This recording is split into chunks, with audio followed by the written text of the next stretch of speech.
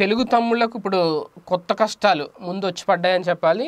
వైఎస్ఆర్సీపీ అధినేత ప్రస్తుత ముఖ్యమంత్రి జగన్ గారు తీసుకున్న కొన్ని కీలక నిర్ణయాలు ప్రధానంగా తెలుగు తమ్ముళ్లను ఇరకాటంలో పడేశాయి. ఎందుకంటే మింగలేక కక్కలేక ఏదో గొంతులో ఎలక్కాయ పడ్డట్టు అన్న చందంగా ఉందన్నమాట వాళ్ళ పరిస్థితి.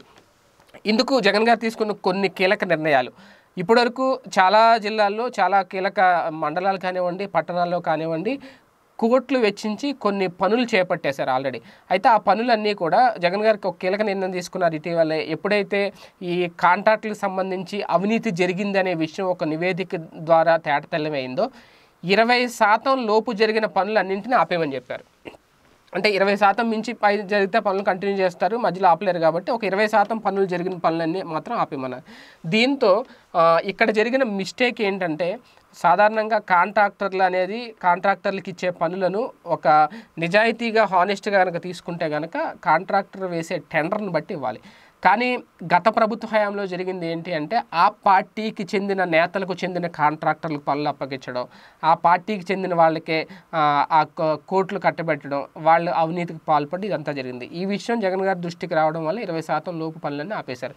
దీంతో మొన్నటి వరకు ఎవరైతే ఉన్నారో ఆ నేతలు కానివ్వండి, ఆ కాంట్రాక్టులు కానివ్వండి, ఎందుకంటే చంద్రబాబు గారి ప్రభుత్వం ఇప్పట్లో క్లోజ్ చేసే సీన్ లేదు, మరో 30 ఏళ్ళు చంద్రబాబు ప్రభుత్వం ఉంటుందని అనడంతో వాళ్ళందరూ ఆయనకి బాజా బజాలు వాయించారు. ఆ టైంలో అయిపోయింది. కానీ ఇప్పుడు ఎప్పుడైతే సీన్ రివర్స్ అయిందో వాళ్ళందరూ బయటకు వస్తున్న పరిస్థితి. బయటికి రావడమే కాకుండా ఇప్పుడు ఆ పనులకు సంబంధించిన ఆ బిల్లులు రిలీజ్ చేసుకోవాలి అంటే ఖచ్చితంగా వైసీపీ నేతల చుట్టూ ప్రదక్షిణలు చేయక తప్పని పరిస్థితి అనమాట. ఇప్పుడు అదే జరుగుతుంది చాలా చోట్ల. కొన్ని జిల్లాల్లో కానివ్వండి, కొన్ని పట్టణాల్లో కానివ్వండి కోట్లు వెచ్చించి కాంట్రాక్టులు తీసేసుకున్నారు. ఆ ప్రభుత్వ అభివృద్ధికి సంబంధించి ఆ పనులేమో అక్కడే ఉన్నాయి. ఆ బిల్లులు అయితే పెండింగ్లో పడిపోయినాయి. ఆ బిల్లులు ఇంకా వచ్చే పరిస్థితి కూడా లేదు. ఇలాంటి టైంలో మా పరిస్థితి ఏంటని చెప్పి ఇప్పుడు సీరియస్గా వెళ్ళలేని పరిస్థితి. ఒక పక్క వాళ్ళు అడగలేని పరిస్థితి. అడిగితే మళ్ళీ ఆల్రెడీ రీటెండర్లకి చాలా పోలవరం ప్రాజెక్ట్ లాంటి పెద్ద పెద్ద ప్రాజెక్టులకే రీటెండర్లకు పిలిచిన పరిస్థితి. ఇంకా ఈ పనులకు సంబంధించి జగన్ గారు ఎలాంటి నిర్ణయం తీసుకుంటారో వాళ్ళు ఊహించగలరు. అలాంటి టైంలో బిల్లులు అడగలేక అలాగే వాళ్ళతో గొడవ పెట్టుకోలేక వైసీపీ నేతల చుట్టూ ప్రదక్షిణాలు చేస్తున్నారు అనేది ఒక సోషల్ మీడియాలో ఇప్పుడు వైరల్ అవుతున్న అంశం. నిజంగా అదే జరిగితే ప్రదక్షిణాలు చేసినంత మాత్రం బిల్లులు రిలీజ్ అవుతాయా, మళ్ళీ ఇప్పుడు అధికారంలో ఉన్న ఎమ్మెల్యేలు కాళ్ళు అలా పడినంత మాత్రం ఆ బిల్లులు వస్తాయా లేదా అనేది ఇంకా వాళ్ళ దాన్ని బట్టే ఉంటుంది. అది ప్రభుత్వ నిర్ణయం ఫైనల్గా.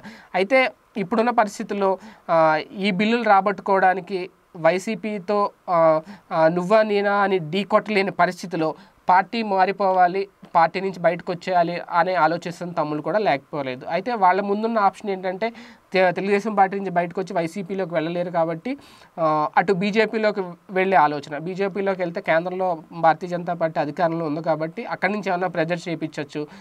బీజేపీ కేంద్రంలో అధికారంలో ఉన్న పార్టీలు ఉంటే మా బిల్లులు ఏమైనా వసూలు అవుతాయేమో అనే ఆలోచనలో తెలుగు తమ్ముళ్ళు ఉన్నారనేది అయితే క్లియర్గా అర్థమవుతుంది. ఓవరాల్గా చూసుకుంటే జగన్ గారు తీసుకున్న నిర్ణయాల వల్ల ఏదో అంటారు చూసారా, పొగబెడితే లోపల ఉన్న ఎలకలు ఇవన్నీ బయటకు వస్తాయని చెప్పి ఒక కీలక నిర్ణయం ఎప్పుడైతే తీసుకున్నారో ఇప్పుడు వీళ్ళందరూ వస్తున్నారు. నిజంగా కాంట్రాక్టర్లు అప్పట్లో నిజాయితీగా టెండర్లు వేసిన వారికి దక్కి ఉంటే ఇప్పుడు తెలుగుదేశం నేతలు తెలుగు తమ్ముళ్ళు ఇలా బయటకు వచ్చి వైసీపీ నేతల చుట్టూ తిరిగే పరిస్థితి రాకపోయేది. అధికారంలో ఉన్నాం కాబట్టి ఎవరు అధికారంలో ఉంటే వాళ్ళకి చెందిన అనుయాయులకి, వాళ్ళకి చెందిన నేతలకి, వాళ్ళకి చెందిన బంధువులకి కాంట్రాక్టులు ఇప్పించేసుకుంటే ఇప్పుడు ఇలాంటి ఒక కన్స్ట్రక్టివ్ ప్రభుత్వం వచ్చినప్పుడు, ఒక కన్స్ట్రక్టివ్ నిర్ణయాలు తీసుకున్నప్పుడు ఇలాగే రోడ్డును పడాల్సిన పరిస్థితి అయితే వస్తుంది.